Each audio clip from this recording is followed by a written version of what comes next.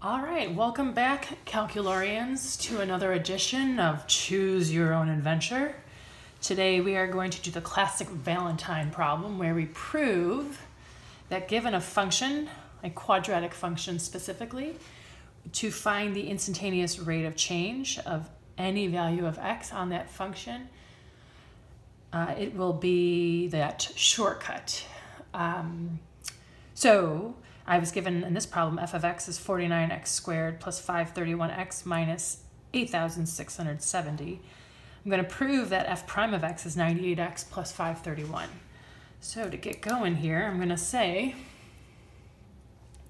the limit as h goes to 0, f of x plus h minus f of x all over x plus h minus x. My change in y over my change in x, the slope of the secant line.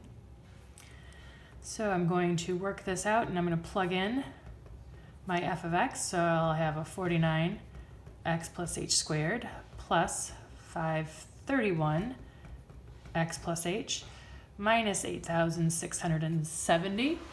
And I am going to subtract the f of x. So I just plugged in the x plus h into f of x, and I'm going to subtract f of x. So at this point, I'm going to say minus 49x squared minus 531x plus 8,670, and this is all over x plus h minus x, so this is all over an h.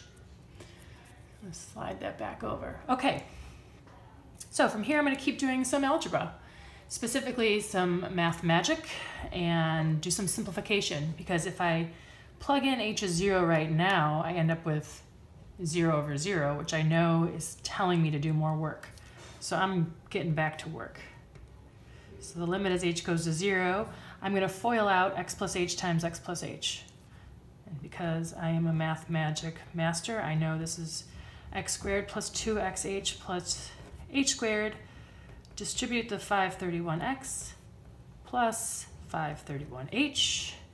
And I'm going to get lazy here. I know I have an 8,670 negative plus a 8,670, so to save myself some time and money, I'm going to knock those two out. My h got a little nasty there. So now I've got minus 49x squared minus 531x all over h.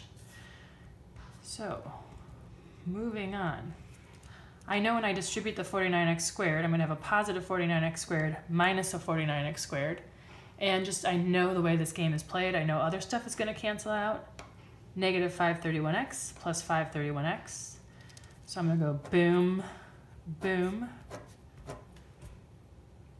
And also just kind of going back, when we're taking a derivative of a function, notice that constant. It knocks out. So a constant, the derivative of a constant just goes away, goes to 0.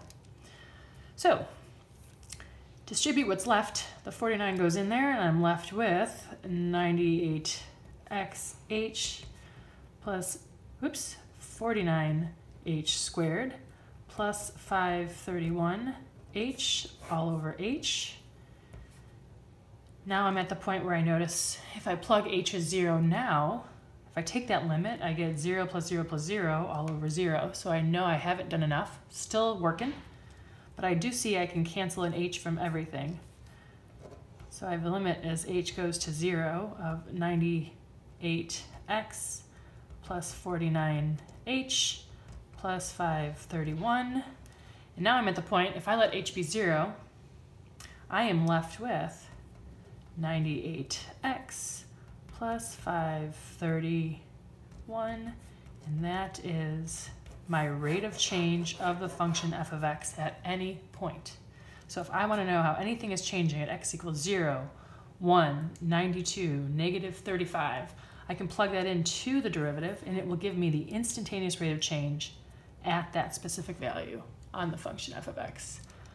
A big boom, happy face. I did my proof, I've done my magic. Well done. See ya.